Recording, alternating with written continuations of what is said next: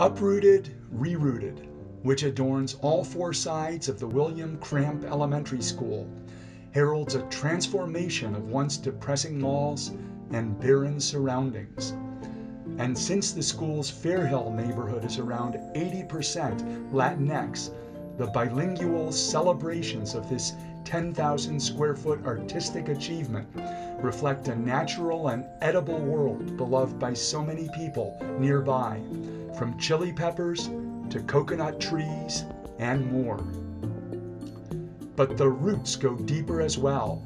thanks in part to lead artist Marion Wilson being in residency at Cramp for 1.5 years, as she helped to guide not only drawings from children,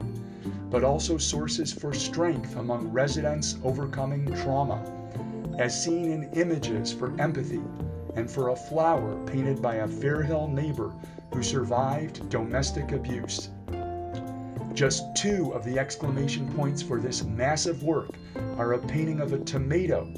500 times the size of the drawing on which it is based, and a passionate recipe in honor of Puerto Rican foodways.